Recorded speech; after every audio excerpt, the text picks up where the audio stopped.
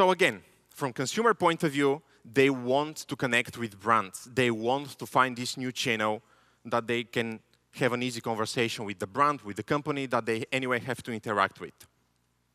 They are even willing to buy from a brand with which they chat or they connect over messaging applications. And why messaging? Well, this is the graph showing how it is going to grow. It was that 2021, it's more than 2 billion people that are expected to be on messaging applications. This is like the top 4 messaging applications all around the world, including Viber. So we are there. And as I said, all of our personal life is moving there.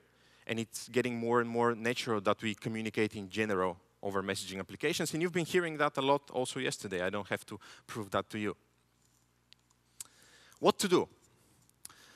I often get asked this by our partners. How to start? What to do? Well, if you're a business, if you're a company, if you have some kind of interaction with clients, you have a database, maybe with mobile numbers, maybe with contacts. Start simple. Start with some modern way of notification to them, which is personal and empathic. It's never too hard to experiment, never too hard to try.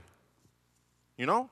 No need to be worried. Then you can move to a more complex solution. You can try with an assistant, with a chatbot, with some kind of artificial intelligence inside. But again, keep it simple. You saw the case of the yellow taxi company. It's not complicated. It's just a few buttons that you have to have.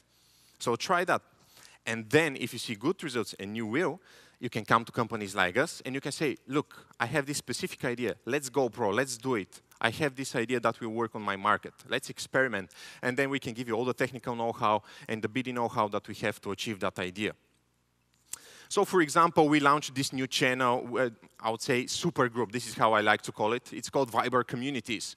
It can be private, it can be social, it can be for brands.